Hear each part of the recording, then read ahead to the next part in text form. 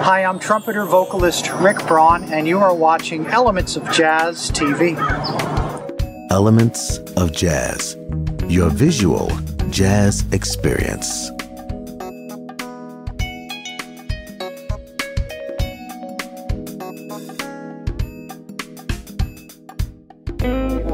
We want to thank you all for coming out, and as Pat mentioned, I do host a concert here at the Ocean Institute in Dana Point, and it's a charity event, and we raise money to bring inner city kids out and experience the ocean. A lot of these kids live in downtown LA, have never been to the ocean, and what we do is raise money, bring busloads of kids out, and they get to experience touching these sea creatures and stuff in the tanks, and they go out on the boat and do some marine, biology, is that what it is? Marine biology, stuff like that.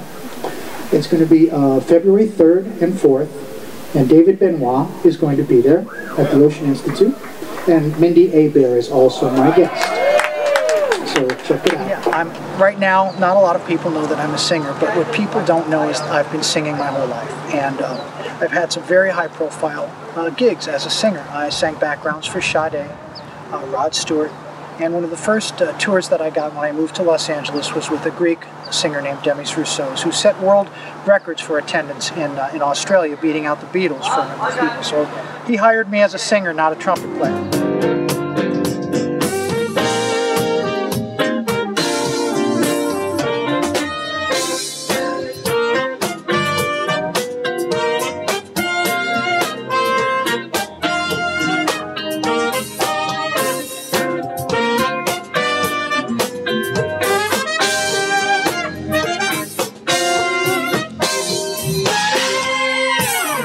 The Jazz Attack started up about 5 years ago, and the original cast was Peter White, Richard Elliott, myself, and Jonathan Butler. And we're all great friends, and it was a great party. It was a lot of fun. It was the most popular tour of the summer, and we had a lot of sold-out shows. And Richard Elliott actually came up with the name.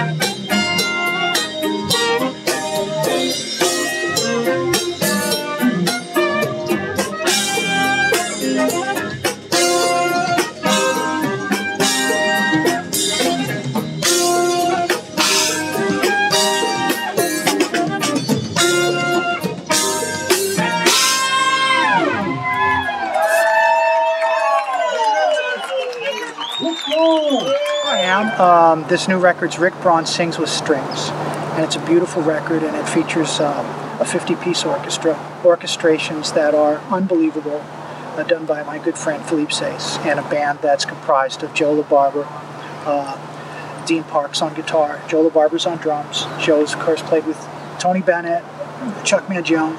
Dean Parks has played with everybody, recorded with everybody. David Fink was on the Michael Bublé record.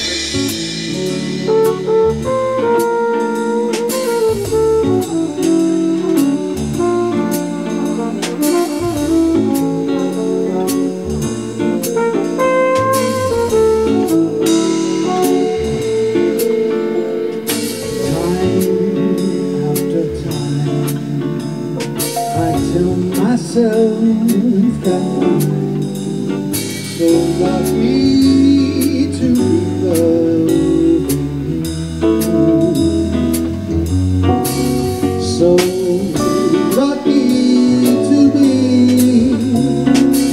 one you run to see in the evening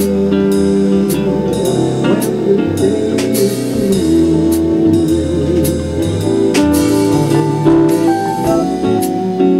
What I know, I've seen years will show you kept my love so young and new. And time after time you hear me say that I'm so lucky to be loving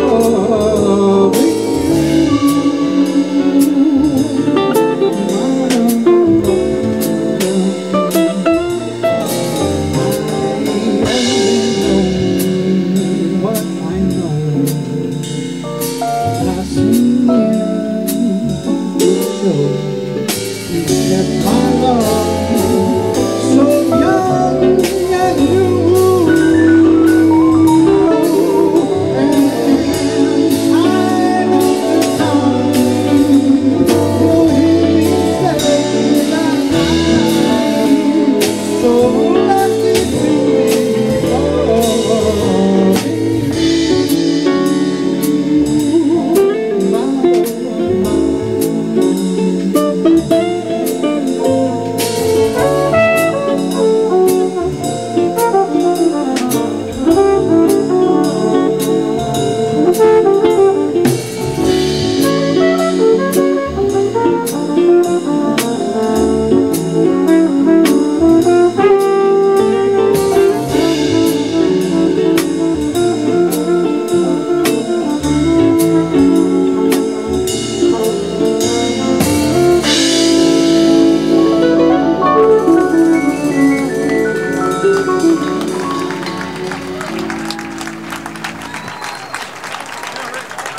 Thank you so much. You know, I've had so many musical influences over my life. I think originally my mother was a big influence because she was a self-taught singer, piano, guitar player, banjo player. My family always had music around the house.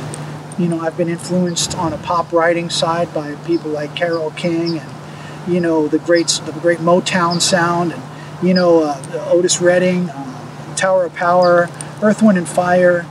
On a trumpet playing level, I've been influenced by Chet Baker, by Miles Davis, Clifford Brown, one of my favorites, Freddie Hubbard.